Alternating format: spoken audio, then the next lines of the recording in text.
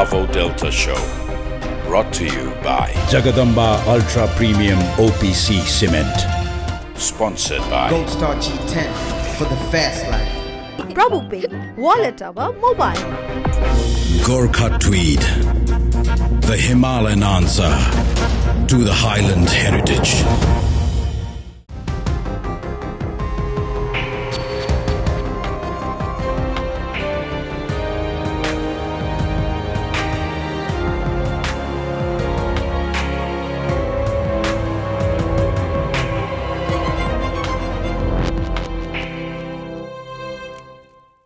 दर्शकवृन्द नमस्ते।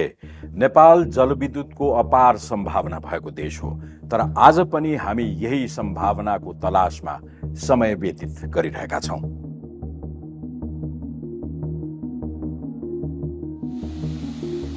हामीलाई समृद्धिको ढोका उघार्ने सबैभन्दा बलियो क्षेत्र जलविद्युत हो। हामी सबैलाई जानकारी छ, जलविद्युत नै यस्तो एउटा क्षेत्र हो जसले हाम्रो गरिबी नियन्त्रण गर्न सक्छ।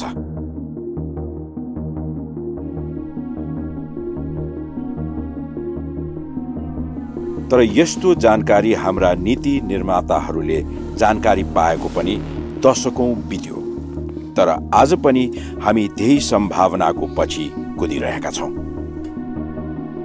जलविद्युतमा सम्भावना देखेको अघिल्लो पुस्ता यही सम्भावनाको आशमा आफ्नो समय व्यतीत गरिसक्यो। आजको पुस्ता पनि जलविद्युतको त्यही सम्भावनाको तलाशमा भौतारिरहेको छ।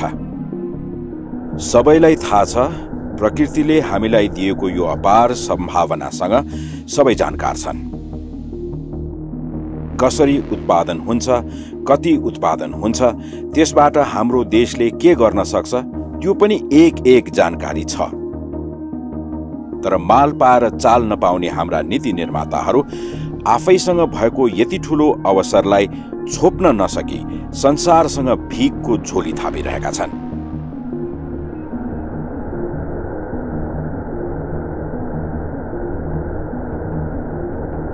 प्रकृतिले ठगेका कैयन यस्ता देशहरू छन् जसले आफ्नो बलबुताले असम्भवलाई सम्भव तुल्याए, तर हामी लामो समयदेखि भौतारी नै रहेका छौं।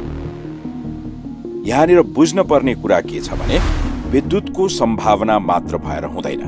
पहिलो कुरा त उत्पादन नै निकै खर्चिलो छ र उत्पादन पछि खपत अनि बिक्री वितरणको पनि हामीले व्यवस्था गर्न आवश्यक छ। साँच्चीकै खर्चिलो भएका कारण हाम्रो आफ्नै मात्र बलबुताले उत्पादन गर्न यो निकै कठिन पनि छ। अर्कोतिर हाम्रा नीति निर्माताहरूमा रहेको हीनता भावका कारण पनि हामीलाई थप परनिर्भर बनाएको छ र उत्पादन गरे मात्रै पनि यसबाट हामीले फाइदा लिन सक्ने होइन। आजको दिनमा त माग र आपूर्ति उस्तै भएका कारण त्यति समस्या छैन। थप केही उत्पादन पनि हामी आफ्नैलाई प्रयोग गर्न सक्छौं,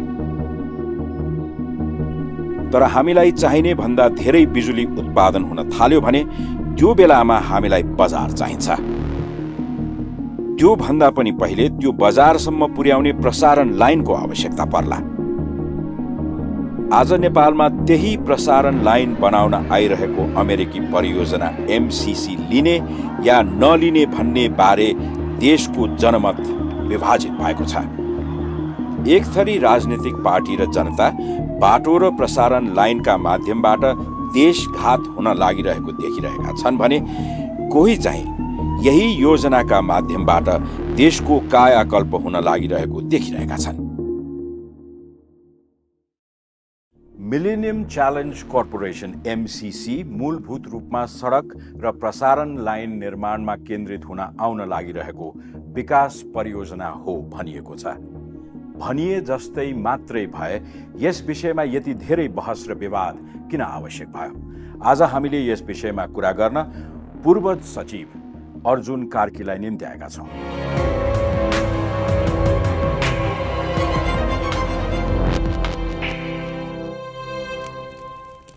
अर्जुन जी, welcome to the Bravo delta show. Thank you so much. आज म यहाँसँग एउटा पुरानो चिन्जानको हिसाबले हामीले पहिले गरेका कुराकानीलाई विस्तारै एवं रीतिले जोड्दै आजको कन्टेक्स्टमा आउला जस्तो लागेको थियो। तर यहाँ स्टुडियोसम्म आइपुग्दाखेरि जुन किसिमको एउटा माहौल देखिन्छ, अर्ली 2000 देखि जुन एउटा अँध्यारो युगबाट बिस्तारै उज्यालोको खोजी गरिरहेको मुलुकका रूपमा चिनिन थालिरहेको बेला अहिले अब त्यही उज्यालो, उत्पादित उज्यालोलाई घर घरसम्म पुर्याउने, बाँकी भएको उज्यालोलाई बेच्न सकिन्छ भने बेच्ने जुन एउटा परिकल्पना थियो नि, त्यो परिकल्पनासँग गाँसिएको सबैले बुझ्ने भाषामा एमसीसी का कारण देश विभाजित देखिन्छ। तपाईँ लामो समयसम्म पब्लिक सर्भिसमा रहनुभयो, अहिले प्राइभेट सिटिजनका रूपमा पनि तपाईँ यसमै घुत्लिरहनु भएको छ, विचारहरू अभिव्यक्त गरिरहनु भएको छ। यो डिभाइड कहाँबाट ओरिजिनेट भयो? यो एमसीसीमा भएको विवादको कुरोको चुरोमा ठ्याक्कै जवाफ दिनुभन्दा पहिला भूषण चाहिँ एकचोटि एमसीसीको पृष्ठभूमिबाट हामी आयो भनेदेखि अलिकति स्पष्ट हुन्छ कि जस्तो मलाई लाग्छ। छोटोमा एमसीसीको अलिकति पृष्ठभूमि मलाई अलिकति भन्न दिनु होला प्लिज। जब यो 2001 मा अमेरिकामा ट्विन टावर ढल्यो, तत्पश्चात अमेरिकन इस्टाब्लिसमेन्टले के फिल गर्यो भनेदेखि हामीले संसारमा जति पनि सहयोग गरेका छौँ सबै सामरिक स्वार्थमा मात्रै हामीले सहयोगहरू गऱ्यौँ। गरिब मुलुकहरूको उत्थानको लागि, उनीहरूको आर्थिक वृद्धि गराउने र गरिबी निवारण गर्नको लागि हामीले भूमिका खेल्न सकेनौँ भन्ने आवाज प्रकट रूपमा उठिसकेपछि 2004 मा विभिन्न गरिब राष्ट्रहरूलाई अथवा चाहिँ विकासोन्मुख राष्ट्रहरूलाई माथि ल्याउनको लागि भनेर एमसीसीको माध्यमबाट अनुदानको रूपमा सहयोग गर्ने भनेर अमेरिकाले एमसीसी इस्टाब्लिस गर्यो। र त्यो एमसीसी इस्टाब्लिस गर्दाखेरि उनीहरूको उद्देश्य के थियो भनेदेखि आर्थिक वृद्धिको माध्यमबाट गरिबी निवारणमा सहयोग पुर्याउने। एकैछिन है त, युएसएआइडी भन्ने एउटा एन्टिटी त थियो नि, त्यसै मार्फत नेपाल जस्तो मुलुकले पनि सहयोग त पाइ नै रहेको थियो। यो स्विच ओभर तपाईँले जसरी त्यसको कट अफ पोइन्टको कुरा गर्नुभयो नि, ट्विन टावरमा अट्याक भइसकेपछि सामरिक इन्भेस्टमेन्ट वा सहयोगले स्वार्थमा मात्रै सहयोग भइरह्यो भन्ने आवाज बुलन्दसँग उठ्यो अमेरिकामा, जनरल पब्लिकबाट पनि उठ्यो। त्यो पनि चाहिँ होइन, हामी सिधै विकासमा नागरिकको चाहिँ जीवन उत्थानको लागि पनि हामीले सहयोग गरिदिनुपर्छ, हामी धनी राष्ट्र भएको कारणबाट भन्ने बुझाइबाट यो सहयोगको परिकल्पना भएर स्थापना भयो। अनि त्यो भइसकेपछि अब युएसआइडीले गर्ने भनेको एकदमै तपाईँको पूर्वाधारको विकासमा त्यति ठुलो सहयोग छैन युएसआइडीबाट। यो भनेको तपाईँको मानवीय र सामाजिक क्षेत्रमा बढी सहयोग गर्ने देखिन्छ। यो प्याराडाइम सिफ्ट हो एमसीसी, अमेरिकाको सहयोग गर्ने नीतिको प्याराडाइम सिफ्ट हो अमेरिकाको। र उसले के गर्यो भनेदेखि त्यसमा चाहिँ क्वालिफाई हुनुपर्छ। फेरि तपाईँले चाहिँ अमेरिकाले चाहेर अथवा हामीले मागेर पाउने पनि होइन, 20वटा सेलेक्सन क्राइटेरिया बनाएको छ उसले। त्यो 20वटा सेलेक्सन क्राइटेरियामा 4वटा प्रमुख छ। तपाईँको चाहिँ रुल अफ ल, नागरिकमा लगानी भनेको स्वास्थ्य, शिक्षा, रोजगारीमा लगानी कसरी गरिरहेको छ, र आर्थिक स्वतन्त्रता त्यो मुलुकले कसरी प्रदान गरेको छ आफ्नो नागरिकलाई। यी क्राइटेरियामा चाहिँ सेलेक्सन गर्ने प्रोसेस भएर नेपालले 16 अङ्क ल्याएर 20 मा नेपाल क्वालिफाई भएको। र 2017 मा चाहिँ नेपाल र अमेरिकाको एमसीसीको बिचमा सम्झौता भयो। अब यो सम्झौता भइसकेपछि जम्मा $500 मिलियन र यसको लागि नेपालले पनि $130 मिलियन आफ्नोले पनि म्याचिङ फन्ड राख्नुपर्छ। त्यसकारण एमसीसी अन्तर्गतका सम्पूर्ण आयोजनाहरूको लागत भनेको $630 मिलियन हो। त्यसैले यसलाई चाहिँ नि अनुदान वा सहयोग भन्दा पनि इन्भेस्टमेन्टका रूपमा लियो। यसलाई इन्भेस्टमेन्ट त हुने नै भयो, तर हामीलाई अनुदानको रूपमा प्राप्त भयो। We don't need to pay it back. हामीले यसो ऋण तिर्नु पर्दैन, फिर्ता गर्नु पर्दैन। त्यो अनुदान रूपमा आएर नेपालको कन्टेक्स्टमा 50 अरब अनुदान एकै मुष्टमा आउने भनेको अनप्रेसिडेन्टेड हो। अनि त्यो भइसकेपछि यिनीहरूले अनि नेपाल सरकारसँग, नेपालको सरकारका निकायसँग र नागरिक समाज र प्राइभेट सेक्टरसँग सबै कन्सल्टेसन गरेर अब यसमा दुईटा क्षेत्र रोजियो। हाम्रो यो $630 मिलियन को जुन किटी फन्ड छ नि, हजुर, यदि त्यो फन्डलाई हामीले विकास निर्माणका लागि आएको फन्ड मान्ने हो भने एउटा अलिकति तर्सिनु पर्ने, डराउनु पर्ने पुरानो एक्सपिरियन्सलाई पनि टेकेर हेर्दाखेरि त्यसको कन्सल्टेन्सी फी, त्यसको म्यानेजमेन्ट कस्ट आदि इत्यादिमा कति व्यय हुन्छ? त्यो छ त्यसमा अब हाम्रो जेनरली हामीले कन्सल्टेन्सीहरूमा हामीले 10 देखि 15% पैसाहरू खर्च हुन्छ भनेर हाम्रो एउटा थम रुल छ। अहिले यसको सबभन्दा ब्युटीहरूको ब्युटी के छ भने म जोला विवादको विषयहरू स्पष्ट गर्ने कुराहरू पछि जोला। यसको ब्युटीहरूको के छ भनेदेखि भूषणजी हामीले जापानबाट हामीले ऋण लियौँ या अनुदान लियौँ भनेदेखि जापानकै वस्तु जापानकै सेवा जापानकै व्यवसायी नियुक्त गर्नुपर्छ नेपालमा काम गर्नको लागि। भारतबाट हामीले ऋण प्राप्त गर्यौँ अथवा अनुदान प्राप्त गर्यौँ भने भारतीय निर्माण व्यवसायी भारतीय परामर्शदाता भारतीय इक्विपमेन्ट भारतीय वस्तु निर्माण सामग्री भारतीय प्रयोग गर्नुपर्छ। चीनबाट गऱ्यो भने त्यही हो। अमेरिकाले दिएको यो चाहिँ एमसिसी अन्तर्गतको फन्ड चाहिँ ग्लोबल छ। यहाँ अमेरिकाकै व्यवसाय हुनुपर्छ, अमेरिकनै कन्सल्ट्यान्ट, अमेरिकनै कन्ट्र्याक्टर, अमेरिकनै गुड्स, अमेरिकनै मेसिन्स हुनुपर्छ भन्ने कुरा यसमा उल्लेखै छैन यसमा। र यो ग्लोबल छ भनेको संसारका कुनै पनि देशका रुल अफ ल मानेर बसेका देश र हामीसँग सम्बन्ध भएका देशका र अमेरिकासँग सम्बन्ध भएका देशका कुनै पनि व्यवसायीले यहाँ बिड गर्न पाउँछ। ओके, भने यो बढी उदारवादी छ। जस्तो वर्ल्ड ब्याङ्ककै ऋण हामीले लियौँ भनेदेखि वर्ल्ड ब्याङ्कको सदस्य राष्ट्रको हुनैपर्छ त्यसमा पार्टिसिपेट गर्नको लागि। एसियाली विकास ब्याङ्कको लियौँ भनेदेखि हामीले एसियाली डेभलपमेन्ट ब्याङ्कको सदस्य राष्ट्रको नै नागरिक अथवा कम्पनी अथवा चाहिँ सामग्री हुनुपर्छ प्रयोग गर्नको लागि। तर अमेरिकाले यस्तोसँग आयो। अब यो प्रोजेक्ट पनि नेपालले नै रेज गरेको रिक्वायरमेन्ट अन्तर्गत यो प्रोजेक्ट डेभलप भएको जस्तो देखिन्छ होइन? यसमा पनि बुझाइमा एकरूपता मुलुकमा छ जस्तो मलाई चाहिँ लागिरहेको छैन। तपाईँ एज एन एक्सपर्ट तपाईँलाई भएको जानकारी अनुरूप यसको रोड इन्फ्रास्ट्रक्चर डेभलपमेन्ट र अर्को प्रसारण लाइन यसमा मात्रै यसको यो फन्ड खपत हुन्छ। यस होइन? यस यसको अलिकति डिटेलिङ गरिदिनु। त्यो छ। अब सडकमा चाहिँ 305 किलोमिटर सडक नेपालको रणनीति सडकमा मर्मत सम्भार गरेर क्वालिटी रोड मेन्टेन गर्ने भन्ने मात्रै हो। नयाँ रोड कन्स्ट्रक्सन 1 किलोमिटर पनि हुँदैन। ओके। र प्रसारण लाइन नेपालको अहिले यस्तो स्थिति आउँदैछ भविष्यमा कि हामीसँग बिजुली उत्पादन भए तापनि काठमाडौँमा नै पछि गएर बिजुली उत्पादन भए पनि काठमाडौँमा लोड सेडिङ हुने अवस्था आउँदैछ प्रसारण लाइनको अभावको कारणबाट। त्यसकारण यसले प्रसारण लाइन स्ट्राटेजिकल्ली छनौट गरेको छ। त्यो पनि नेपाल सरकार, नेपाल विद्युत प्राधिकरण, नागरिक समाज, निजी क्षेत्रसँग सरसल्लाह गरेर नै गरेको छ। यसको प्रोसेसै कन्सल्टेसन प्रोसेसबाट आउने हो। त्यो भनेको हाम्रो काठमाडौँको लप्सीफेदीबाट रातमाटे हुँदै त्यहाँबाट हेटौडासम्मको एउटा प्रसारण लाइन, त्यहाँपछि रातमाटेबाट दमौली हुँदै बुटोलसम्मको एउटा प्रसारण लाइन, र नेपालमा अहिले एउटा एक्जिस्टिङ हाम्रो क्रस बोर्डर ट्रान्समिसन लाइन छ मुजफ्फरपुर ढल्केबगरको।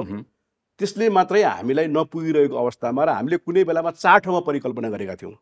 र अहिले दोस्रो ट्रान्समिसन लाइन क्रस बोर्डरको लागि चाहिँ बुटोलदेखि भारत र नेपालको सिमानासम्म बनाउने उच्च क्षमताको 400 केबीको प्रसारण लाइन बनाउने पनि यसमै छ। र 3वटा सब स्टेसनहरू यी ट्रान्समिसन नेपालको टेरिटरी भित्र यसले इन्डियाको टेरिटोरी भित्र हामीले खर्च गर्दैनौँ।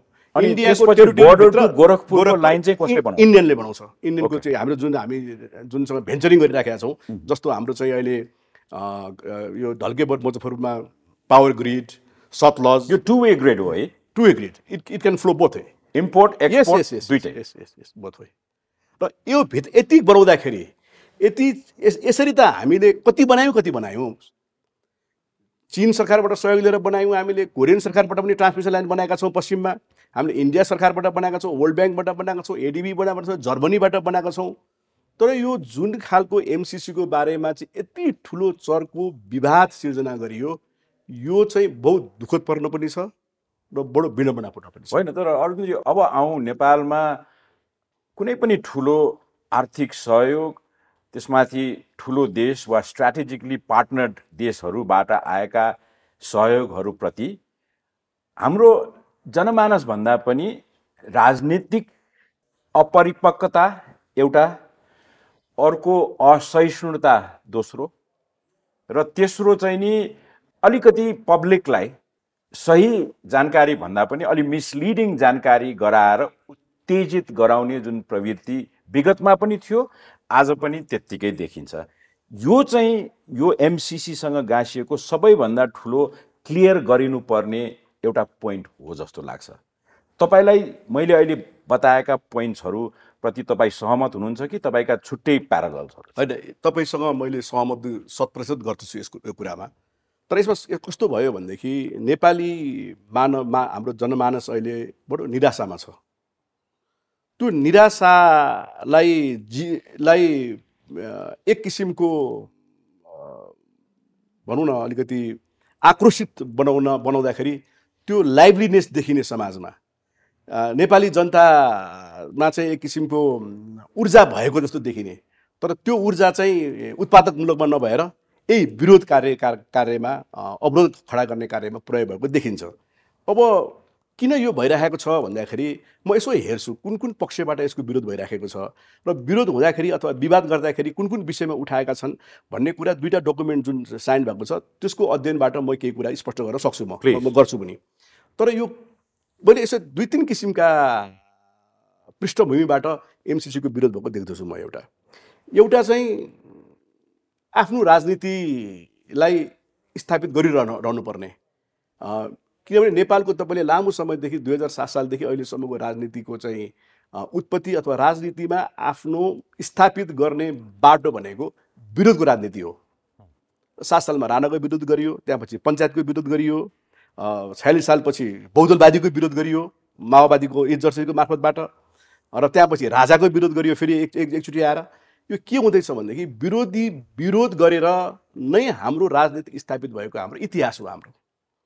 अब के गरेर अब त्यो खालको विरोधपन जुन चाहिँ एउटा विरोध गर्नुपर्ने एउटा जुन एउटा सामाजिक संस्कार र प्रवृत्ति बनेको छ त्यसलाई जीवन्त राख्न पायो भनेदेखि आफ्नो राजनीतिक देशको लागि काम गरेर जनताको लागि काम गरेर अथवा मुलुक बनाएर राजनीतिलाई स्थापित गर्ने बाटो नभएका केही राजनीतिकबाट पनि यसको विरोध भएको देख्दछु म। एउटा विरोध कोबाट भइरहेको छ भनेदेखि सुरुमा सतै कुराहरू सुनेर विरोध गर्नुभयो, पछि यो सही हो भन्ने थाहा पाइसकेपछि यति अगाडि बढिसक्नु भएको थियो उहाँहरू कि त्यसलाई सही भन्न सक्ने अवस्थामा रहनु भएन। एउटा त्यो देखिरहेको छु मैले। अब एकैछिन हामी यो कोरमा छिरिसक्यौँ। अहिले मुलुकमा एउटा गठबन्धनीय सरकार छ। अहिले भर्खरै हामी कुरा गर्नु सुरु गर्नुभन्दा अगाडि नै आएका समाचार मटेरियलहरू हेर्दाखेरि गठबन्धनको एउटा प्रमुख घटक नेकपा माओवादी केन्द्रले वर्तमान प्रधानमन्त्रीलाई यदि तपाईँले आजका मितिमा तपाईँले टेबल गर्नुभयो भने हामी सत्ताबाट बाहिर निस्कन्छौँ भन्ने एक किसिमको राजनीतिक धम्की पेश गर्नुभयो भन्नेसम्म समाचार सुनियो। अब तपाईँले यदि भन्नुभएको कुरालाई टेक्ने हो भने आफ्नो राजनीति कमजोर भएका व्यक्तिहरू वा समूहहरूले आफ्नो राजनीतिलाई अलिकति जोरसोरले जनमानसमा पुर्याउन सकेदेखि त्यो विरोधको माध्यमबाट आफ्नो राजनैतिक वर्चस्व कायमै रहने भनेर जसरी भन्नुभयो नि, त्यो त सत्तारूढ दलको एउटा प्रमुख घटकका चेयरम्यानले त्यस्तो अभिव्यक्ति दिनुभयो भनेर बाहिर आयो। मिलेन न कुरो त होइन। यसमा यस्तो छ, पावरमा भएको पार्टी शुद्ध डिभाइडेड देख्यो। होइन, मैले चाहिँ एउटा अमुक राजनीतिज्ञको कुरा गरेको है गर्दाखेरि चाहिँ, तर अहिले चाहिँ गठबन्धनमा सरकारमा भएको राजनीतिक जुन विकास भइरहेको छ त्यसमा टिप्पणी गर्नको लागि चाहिँ म उपयुक्त व्यक्ति चाहिँ होइन। म चाहिँ आज मैले के चाहिँ यो तपाईँसँगको यो वार्तालापमा बेसिकली एमसीसीमाको विरोध गर्नुको पछाडि उठाइएका बुदाहरू, उठाइएका विषयवस्तुहरूलाई थप स्पष्ट गर्न सक्दछु भन्ने पुरा आत्मविश्वासका साथ उपस्थित भएको छु। राजनीतिक रूपमा उठाइएका चाहिँ अस्पष्टताहरूको जति बुदाहरू छन् नि, हजुर, त्यसमा स्पष्टता खोजिएको छ। हो, यसमा अगेन्स्टका स्पष्टताहरू पनि आएका छन्, फरका स्पष्टता पनि आए। यथार्थ स्पष्टता आएन कि तपाईसम्म आएका कुराहरू के हो? अब भनौँ न, नेपालको सार्वभौम सत्तामै खतरा उत्पन्न भएको भन्ने समेत पनि कुरा आयो, सुरक्षा थ्रेटको कुरा आयो। यहाँ boots on the ground American यो एमसीसी ग्रान्टका थ्रु नेपालमा सामरिक इन्ट्रेस्ट चाहिँ नि अब लिटरल सिएना झारेर पनि अमेरिकाले गर्छ भन्ने समेत पनि हामीले सडकमा आवाजहरू, भावनाहरू सुन्न थाल्यौँ। तपाईँको स्टडीले त्यो चिजको गुन्जाइस देख्नुहुन्छ?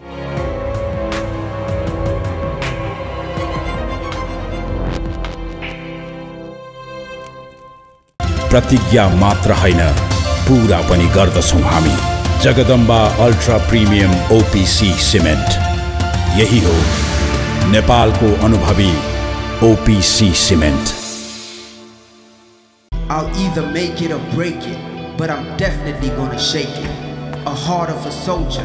My dreams are colossal. I'm a leader. I need a footstep they can follow. Every mile I walk is a story worth telling. Stomp through the concrete, raise hell till it's heaven. I'm the man. I'm a beast, a monster. That's why I came, I saw, I conquered. Maneuver swiftly. I go with the flow. I got gold in my soul. I'm no average Joe. No time to waste. How long is it soon? Zip zap zoom, ready to touch the moon. Closer to greatness, I can feel it in my bones. I keep walking alone. Representing where you're from.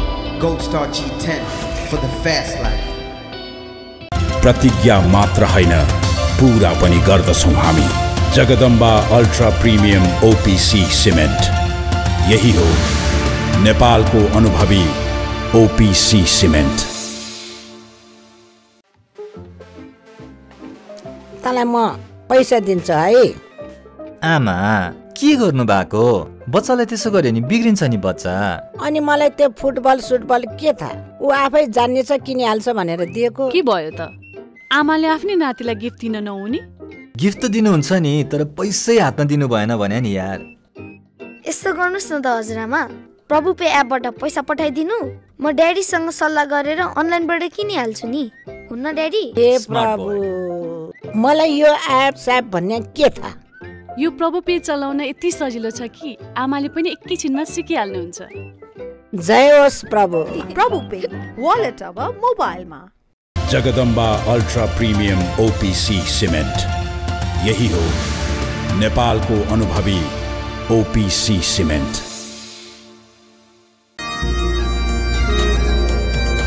As the magical warmth of the highlands is now recreated in the Himalayas, the patterned art comes alive and thrives with a tremendous sense of color and texture.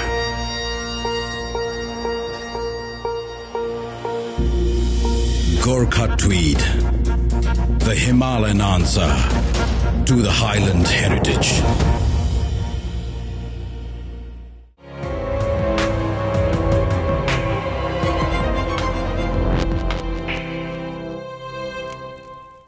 सुरक्षा थ्रेडको कुरा आयो, यहाँ boots on the ground American यो MCC ग्रान्टका through नेपालमा सामरिक interest चाहिँ नि अब लिटरल सेना झारेर पनि अमेरिकाले गर्छ भन्ने समेत पनि हामीले सडकमा आवाजहरू भावनाहरू सुन्न थाल्यौँ। तपाईको स्टडीले त्यो चिजको गुन्जायस देख्नुहुन्छ? एकदमै छैन। यो विशुद्ध आर्थिक विकास र पूर्वाधार विकाससँग भन्दा बाहिर यसको कहीँ पनि एउटा पनि भूमिका छैन। हाम्रो नेपाल र एमसीसी को बिचमा भएका दुईटा डकुमेन्टहरू छन्, एउटा एमसीसी कम्प्याक्ट, एउटा प्रोग्राम इम्प्लिमेन्टेसन एग्रिमेन्ट। यो दस्तावेजभित्र बसेर बोल्ने हो, हामीले परिकल्पना गरेर बोल्ने कुरा। हामीले साइन गरेका दुईटा मात्र डकुमेन्ट हुन्। योभन्दा बाहिर गएर बोल्नुको कुनै तुकै छैन। योभन्दा गएर बाहिर बोल्नु एउटा गर्नुभयो वर्तमान सञ्चार मन्त्री ज्ञानबहादुर कार्कीको टाइममा चाहिँ एमसीसी कम्प्याक्ट सही भयो। त्यो चाहिँ बेसिकली त्यसका नीतिगत सहमति हो। त्यो त्यसमा नेपाल सरकारले गर्नुपर्ने कामहरू, एमसीसीले गर्नुपर्ने कामहरू, हामीले काम गर्दाखेरि हामीले चाहिँ मान्नुपर्ने ऐन नियम कानुनका विषयहरू, कसरी यो कामहरू अगाडि बढ्छौँ भन्ने छ भनेदेखि अर्को चाहिँ विशुद्ध कार्यान्वयन गर्ने प्रक्रियाको बारेमा चाहिँ पछि युवराज खतिवडा डाक्टर युवराज खतिवडा अर्थमन्त्री भएको टाइममा साइन भएको। बेसिकली विवाद चाहिँ अहिले कहाँ उठाइएको छ भनेदेखि एमसीसी कम्प्याक्टमा भएका बुदाहरूमा विवाद उठाइएको छ। इम्प्लिमेन्टेसन एग्रिमेन्टमा खास त्यस्तो कुनै बुदाहरूलाई को बारेमा बोलेको मैले देखिराखेको छैन। त्यो विशुद्ध एउटा प्रक्रियागत विवरण मात्रै हो। तर एमसीसी कम्प्याक्टमा भएका केही विषयहरूका, केही बुदाहरूका शब्द समातेर विरोध गरिएको छ। त्यसको मिनिङमा, त्यसको अर्थमा, त्यसको बेहोरामा नपसिकन त्यसमा भएका एक दुईवटा बुदाहरू हुन्छन् नि, त्यो बुदा समातेर चाहिँ विरोध गरेको छ। जस्तो उदाहरण दिन्छु म कि यहाँ त्यो विवाद सिर्जना हुने बुदाहरू किन पर्यो? होइन, बुदा सिर्जना, बुदामा विवाद छैन, तर बुदाभित्र भएका एउटा शब्द समातेर, जस्तो त्यहाँ अमेरिकन ल लेखेको छ भनेदेखि त्यो अमेरिकन ल त एउटा सेन्टेन्समा पढ्नु भयो भने के लेखेको छ भने बुझिन्छ नि त। ओ या त अमेरिकन ल पो भनेको छ। के लेखिएको? जस्तो के लेखेको छ भनेदेखि यो कम्प्याक्ट अन्तर्गतको 500 मिलियन रकम खर्च गर्दाखेरि हामीले जे जति कार्यक्रम सञ्चालन गर्छौँ अमेरिकाको कानुन र नीतिको उल्लङ्घन हुन हुँदैन भनेको छ। अमेरिकाको नीति र कानुन भनेको त तपाईँको ड्रग ट्राफिकिङ त होइन होला गर्ने, या वारमा जाने त होइन होला, त्यो त तपाईँको रुल अफ ल भित्र बसेर बनाएको कानुन नियम छ। फाइनेन्शियल डिसिप्लिनरी कानुन कानुन अरू कुनै पनि कानुन भन्नुहोस् न, त्योसँग हाम्रो चाहिँ कन्ट्राडिक्ट गर्न हुँदैन भनेर भनेको छ। त्यसको अर्थ त्यहाँको कानुन बमोजिम काम कारबाही अगाडि बढाउनुपर्छ भनेको होइन नि, काम कारबाही कसरी बढाउने भन्ने कुरा त कम्प्याक्टमा नै व्यवस्था गरिएको छ। प्रचलित कानुन र भविष्यमा बनिने कानुनहरूप्रति पनि प्रतिकूल हुन हुँदैन भनेको छ हैन। तर एउटा इमेजिन गर्नुहोस् त, एउटा सडक मर्मत गर्दाखेरि आकर्षित हुने कानुन नेपाल त्यो एउटा के छ भनेदेखि यी कामहरू बनाउँदाखेरि अर्को के छ भने प्रोक्युरमेन्ट गाइडलाइन्स भन्ने हुन्छ। तपाईँको हेर्नुहोस्, यो बुझ्न जरुरी छ।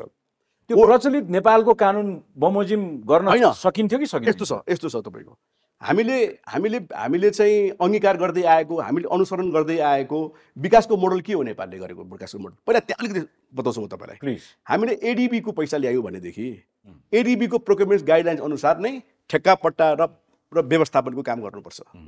यो त ठेक्कापट्टा गर्ने, निर्माण गर्ने र बुझेर फिर्ता गर्ने बाहेक त यसमा गर्नु केही पनि छैन नि तपाईँको। अनि त्यो प्रक्रियामा हामी जाने हो भनेदेखि एडीबी को गर्दा एडीबी को प्रोक्युरमेन्ट गाइडलाइन्स प्रयोग गर्नुपर्छ। वर्ल्ड ब्याङ्कको हुँदा वर्ल्ड ब्याङ्कको प्रोक्युरमेन्ट गाइडलाइन्स गर्नुपर्छ। हामीले Exim bank of India, Exim bank of China, Exim bank of कोरियाबाट ल्यायौँ भने तिनकै प्रोक्युरमेन्ट गाइडलाइन्स प्रयोग गर्नुपर्छ। जापानको ल्यायौँ भने जापानकै प्रयोग गर्नुपर्छ। त्यसै गरी एमसीसी को प्रोक्युरमेन्ट गाइडलाइन्स अनुसार सबै कार्यक्रमहरू सञ्चालन गर्नुपर्छ भन्ने लेखेको छ। त त्यो प्रोक्युरमेन्ट गाइडलाइन्स अनुसार हामीले गर्दाखेरि यो नेपालको कानुनको उल्लङ्घन हुन्छ कि भनेर जुन बुझाइ छ, त्यसको लागि नेपाल सरकारले ल्याएको सार्वजनिक खरिद ऐनमा नै यसको व्यवस्था गरिदिएको छ। सार्वजनिक खरिद ऐनमा के लेखेको छ भूषणजी भनेदेखि ठेक्कापट्टा गर्दाखेरि यो प्रक्रिया अपनाउनुपर्छ भनेर लेखिएको छ।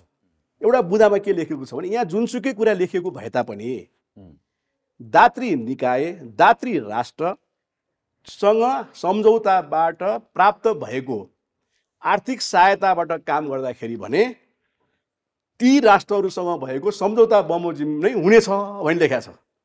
भने त यो खालको काम कारबाही गर्ने प्रक्रिया आज अमेरिकासँग मात्रै भएको होइन, सम्पूर्ण राष्ट्रसँग, सम्पूर्ण दात्री निकायसँग हामीले अंगीकार गरेको चिजै यही हो हैन। तर अब फर एक्जाम्पल एकैछिन नेपाली पोइन्ट अफ भ्यूलाई हेरौँ न। 2072 सालमा हामीले जुन संविधान अंगीकार गर्यौं त्यसमा स्पष्ट रूपमा लेखिएको छ समाजवाद उन्मुख अर्थतन्त्र। यो कम्प्याक्टको चाहिँ नि बाइन्डिङ कम्पल्सन्सहरुमा चाहिँ नि उदार अर्थतन्त्रको वकालत यसले गरिरहेको छ, एमसीसीले गरिरहेको पनि संविधान त हामीले विश्वास गरेको र हामीले अंगीकार गरेको संविधानको त अलिकति बर्खिलाफ गयो नि। यसरी हेर्नुस् न, नेपालले अंगीकार गरेको अर्थव्यवस्था नै उदारवाद हो।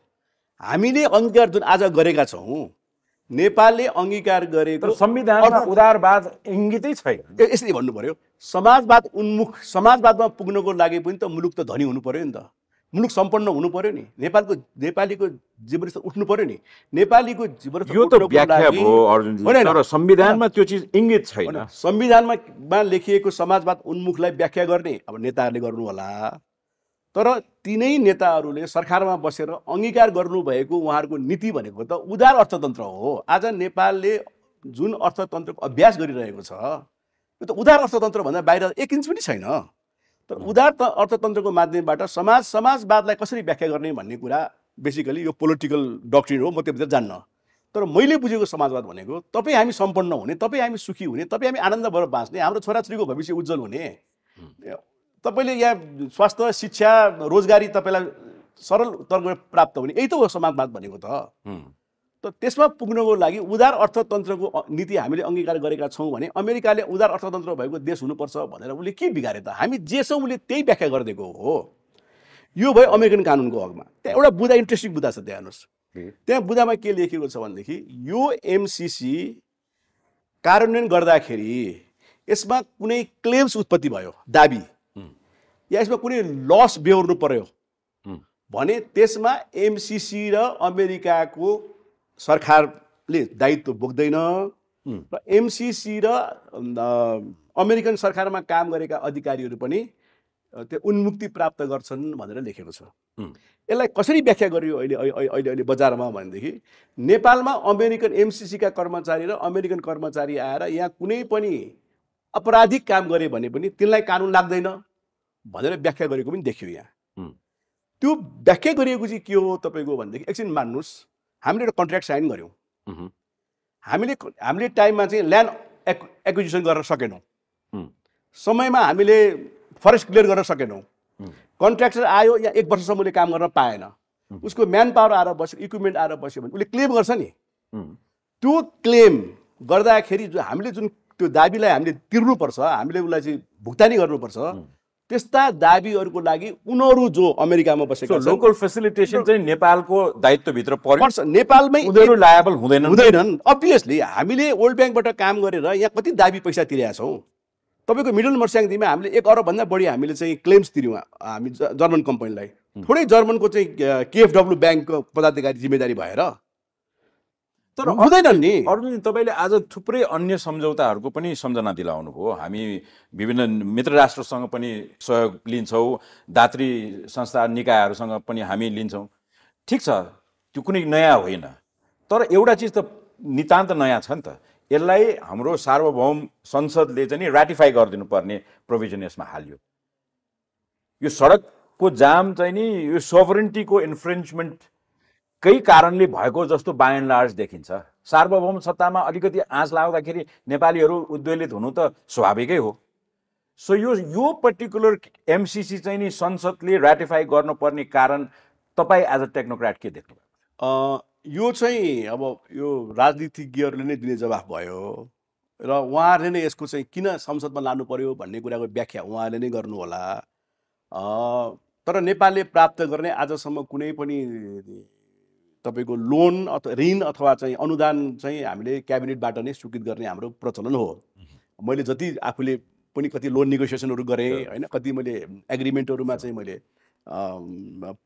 यताको उता बसेर हामी एग्रिमेन्टमा हामी कामहरू गऱ्यौँ डकुमेन्टमा कामहरू गरेको अनुभवहरू छ मैले आजसम्म यो चिज चाहिँ थिएन तर मलाई के लाग्छ किन होला भनेर मैले अज्युम गर्दाखेरि चाहिँ यो अब अमेरिकन सरकारले भनेको हो भने पनि अथवा नेपाल सरकारका पोलिटिकल पार्टीहरूको लिडरसिपले भनेको हो भने पनि यसलाई किन भनेको होला भनेर यसको पोजिटिभ एस्पेक्टबाट म हेर्दाखेरि मैले व्याख्या गर्दाखेरि चाहिँ के हुनसक्छ भनेदेखि हामी कहाँ सरकारहरू फेरबदल भइरहन्छ र एमसिसी 5 वर्षभित्रमा सक्नै पर्ने यसको चाहिँ टाइमलाइन छ स्टार्ट टु फिनिसको यसको 5 वर्ष मात्रै हो 5 वर्षभित्र सम्पन्न भएन भने यो रकम फिर्ता जान्छ तर पार्लियामेन्टबाट पास भयो भने पार्लियामेन्टमा सबै पोलिटिकल पार्टीको रिप्रेजेन्टेसन हुन्छ र कुनै पनि पोलिटिकल पार्टीको सरकारमा आयो भने एमसिसीको इम्प्लिमेन्टेसनमाथि त्यत्तिकै सिन्सियरिटी हुनसक्छ भनेर गरेको हुन सक्छ होला तर त्यो हुँदाखेरि राम्रै कुरा हो भन्ने मलाई लाग्छ तर अहिले आजका मितिमा तपाईँ र म कुरा गरिरहँदाखेरिको मितिमा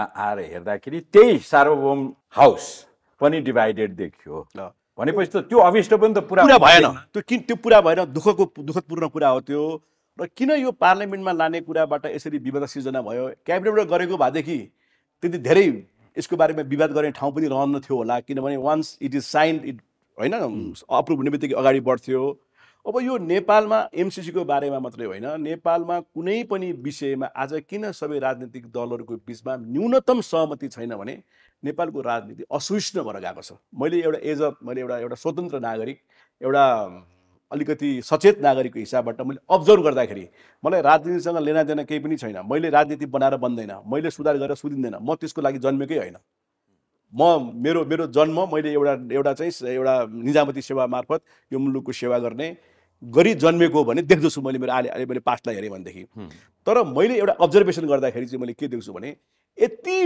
धेरै राजनीतिक असहिष्णुता पोलिटिकल पार्टीको बिचमा सबै देशमा हुन्छ भारतको बिजेपी र कङ्ग्रेसको बिचमा हेर्नुहोस् तपाईँले अमेरिकाको रिपब्लिकन डेमोक्रेटिकको बिचमा हेर्नुहोस् कस्तो ठुलो असहिष्णुता छ अमेरिकामा त राष्ट्रपतिलाई जेल हाल्ने र राष्ट्रपति क्यान्डिडेटलाई जेल हाल्ने सम्मको कुरा हुन्छ त्यो हदसम्म बरु हामीले सुन्नु परेको छैन तर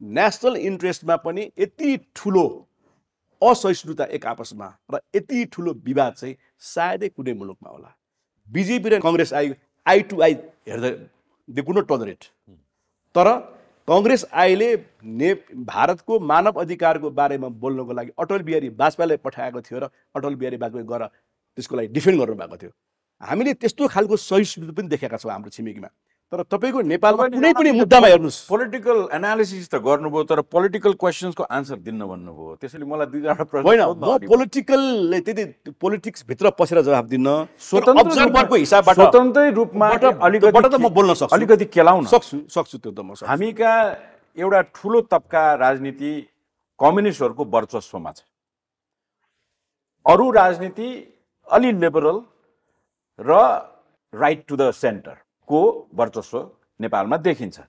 र यो असहिष्णुताको कुरा जुन बेला नेपालमा कुनै पनि नेपाली आन्तरिक इन्फ्रास्ट्रक्चर डेभलप गर्ने अथवा चाहिँ नि हाम्रो केपेबिलिटीलाई बढाउने पुराना ऐतिहासिक चाहिँ नि मौकाहरूलाई पनि हेर्दाखेरि कम्युनिस्टहरू चाहिँ यसमा बढ्ता असहिष्णु देखियो।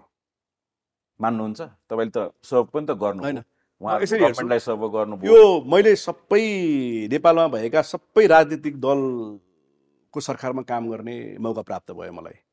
मैले विगत 15 वर्ष निजामती सेवाको माथिल्लो टियरमै बसेर काम गरेँ, सबैलाई हेरेँ मैले। राजनीतिक दलको उहाँहरूको सिद्धान्त जेसुकै उहाँले आफ्नो चाहिँ व्याख्या गरेको होस्, मलाई त्यसभित्र जानु छैन।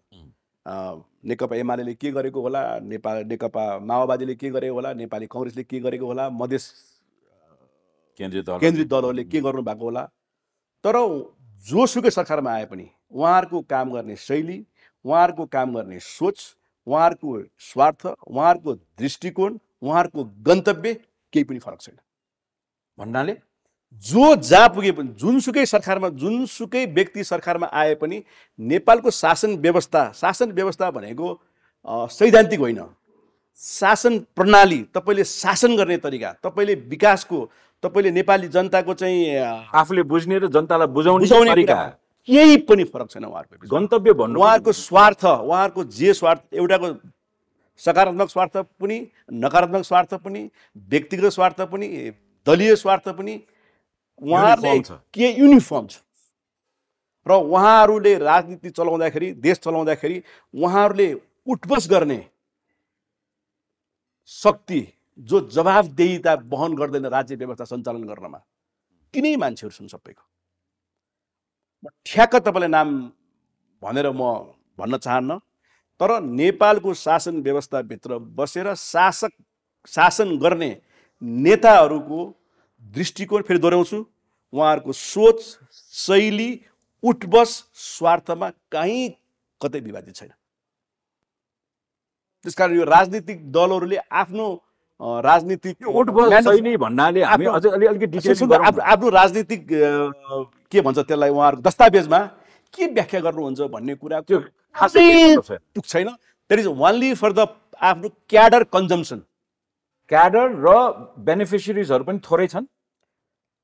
बेनिफिसियरी त संसारमा अमेरिकाको पोलिटिकल पार्टीका पनि तमाम बेनिफिसियरीहरू छन्। त्यसकारण त्यो त obvious, it इन्टेल्स, it comes together. अब तपाईँले सर्भ गर्नुभएको entity of the state bureaucracy त्यो पनि पार्टिजान छ होइन? हजुर, त्यो पनि पार्टिजान छ होइन? पार्टीमा विभक्त छ होइन?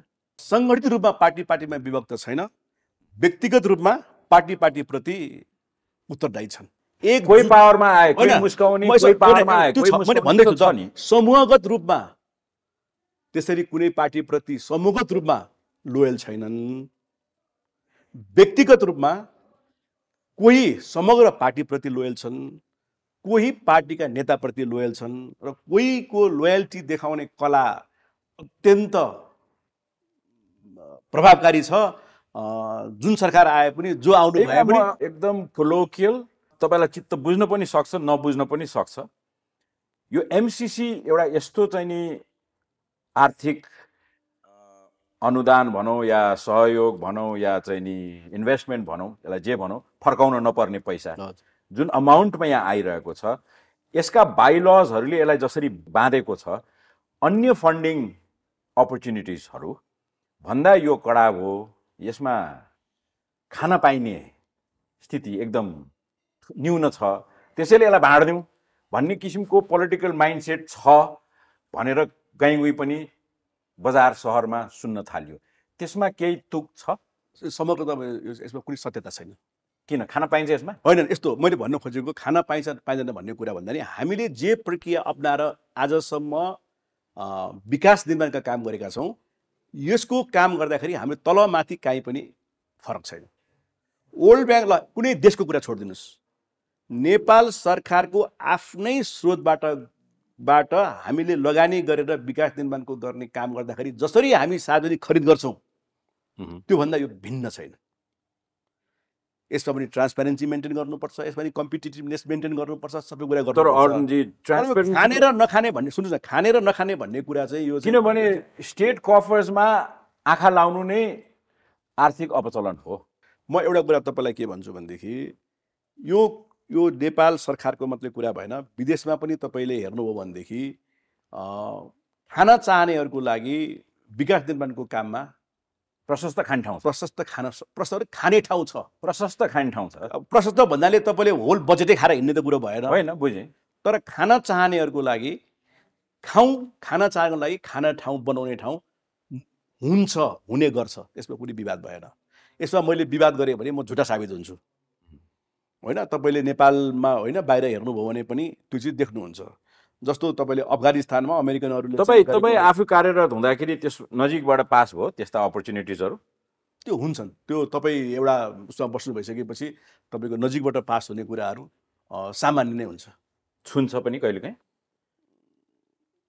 नजिकबाट पास हुँदाखेरि तपाईँले छुवाउन चाहनुभयो भनेदेखि, मलाई छोइदिए हुन्थ्यो भन्ने चाहनुहुन्छ भने तपाईँ राम्रैसँग छुन सक्नुहुन्छ, छुवाउन सक्नुहुन्छ।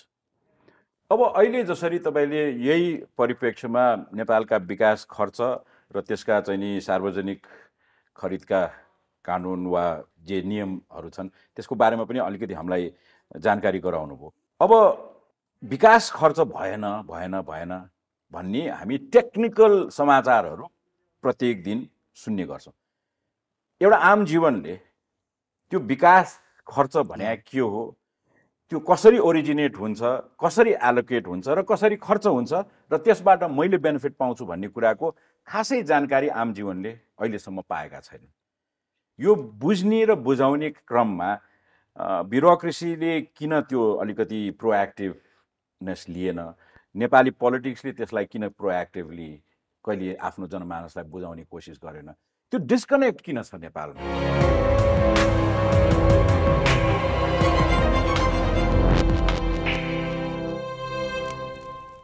प्रतिज्ञा मात्र हैन, पूरा पनि गर्दछौं हामी। Jagadamba ultra premium OPC cement, यही हो नेपालको अनुभवी OPC cement. I'll either make it or break it, but I'm definitely gonna shake it. A heart of a soldier, my dreams are colossal. I'm a leader, I need a footstep they can follow. Every mile I walk is a story worth telling. Stomp through the concrete, raise hell till it's heaven. I'm the man, I'm a beast, a monster. That's why I came, I saw, I conquered. Maneuver swiftly, I go with the flow. I got gold in my soul. I'm no average Joe, no time to waste. How long is a soon? Zip zap soon, ready to touch the moon. Closer to greatness, I can feel it in my bones. I keep walking alone, representing where you're from. Gold Star G10 for the fast life. तँलाई म पैसा दिन्छु है। आमा के गर्नु भएको? बच्चालाई त्यसो गर्यो नि बिग्रिन्छ नि बच्चा। अनि मलाई त्यो फुटबल सुटबल के थाहा, ऊ आफै जान्नेछ किनिहाल्छ भनेर दिएको। के भयो त? आमाले आफ्नै नातिलाई गिफ्ट दिन नहुने? गिफ्ट त दिनुहुन्छ नि, तर पैसै हातमा दिनु भएन भने नि यार। यस्तो गर्नुस् न त हजुरआमा, प्रभु पे एपबाट पैसा पठाइदिनु, म ड्याडीसँग सल्लाह गरेर अनलाइनबाट किनिहाल्छु नि। हुन्न ड्याडी? ए प्रभु, मलाई यो एप स्याप भन्ने के थाहा? यो प्रभु पे चलाउन यति सजिलो छ कि आमाले पनि एकैछिनमा सिकिहाल्नुहुन्छ। जय होस् प्रभु। प्रभु पे वालेट अब मोबाइलमा।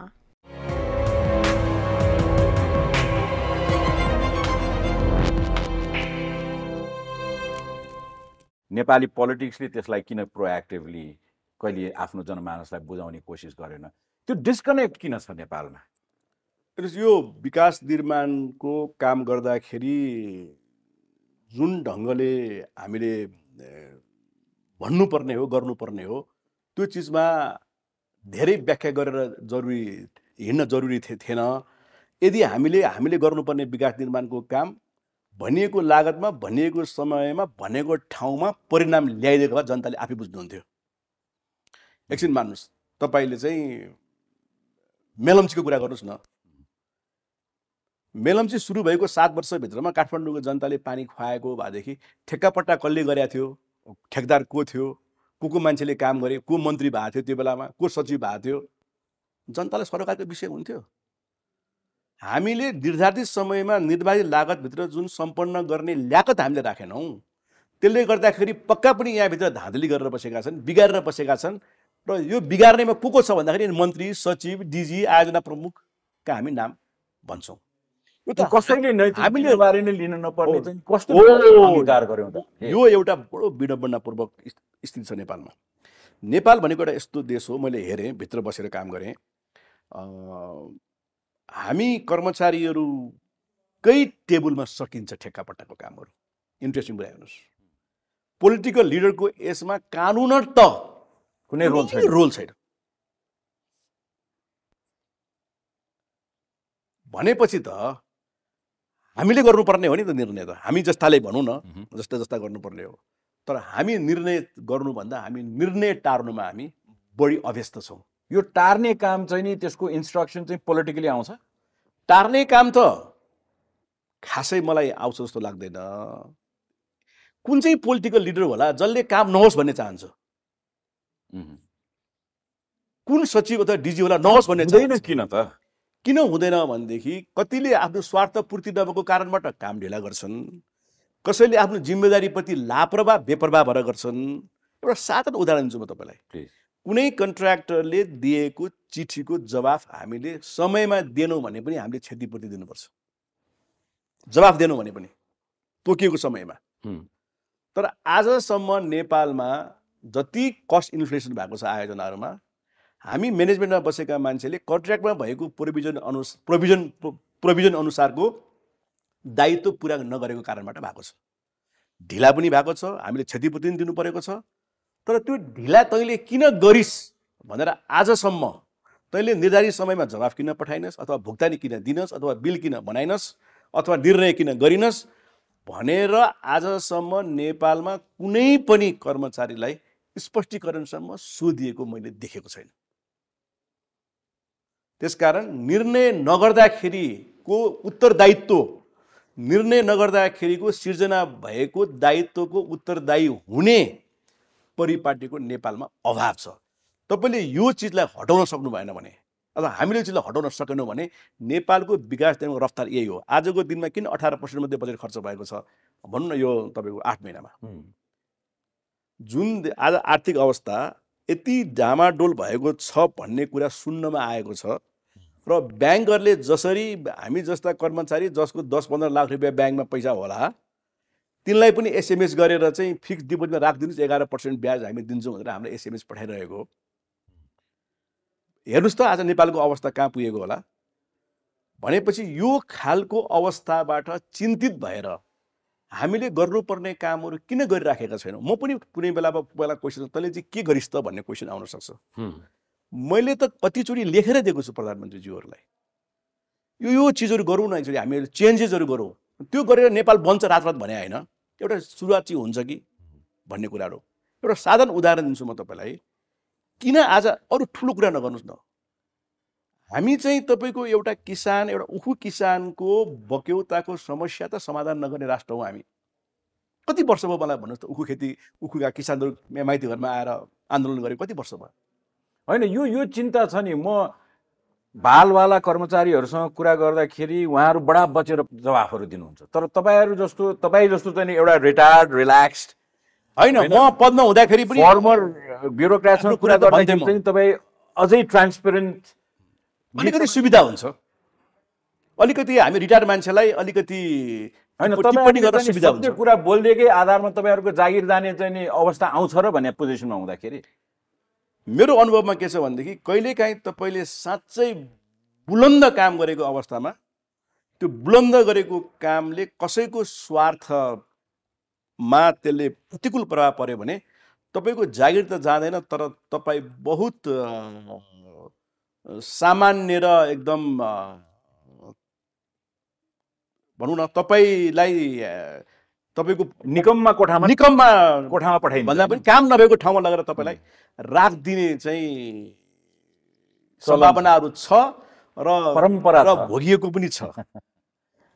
अब आज तपाईँसँग हामीले धेरै विषयमा कुराहरू गर्ने कोसिस वा चाहिँ नि एउटा सम्भावना देखेका थियौँ, तर देशको माहौलका कारण हामी अधिकांश समय एमसिसीसँग व्यतीत गर्न बाध्य भयौँ। हिजो मात्रै एकजना प्रबुद्ध मित्रले एउटा टेलिभिजन अन्तर्वार्तामा एमसिसीको बारेमा कुरा गरिरहेको मैले एउटा सानो स्निपेट हेर्ने मौका पाएको थिएँ। उहाँले एकाएक बङ्गलादेशमा समेत एमसिसी सुचारू चलिरहेको छ भनेर भन्नुभयो, जबकि रेफरेन्सहरूलाई हेर्दाखेरि रिसिपिएन्टै होइन बाङ्गलादेश। एमसिसीका बारेमा बुझ्ने क्रममै यति ठुलो डिस्क्रिपेन्सी छ भने उहाँहरूले आफ्ना कन्स्टिट्युएन्ट्सहरूलाई वा आम नेपाली जनतालाई मिसइन्फर्मेसन पनि प्रशस्त गराइरहनु भएको कुराको एउटा ज्वलन्त उदाहरण हो जस्तो लाग्छ। त्यसैले गर्दाखेरि म तपाईँ आउनुभएको मौका छोप्न चाहन्छु।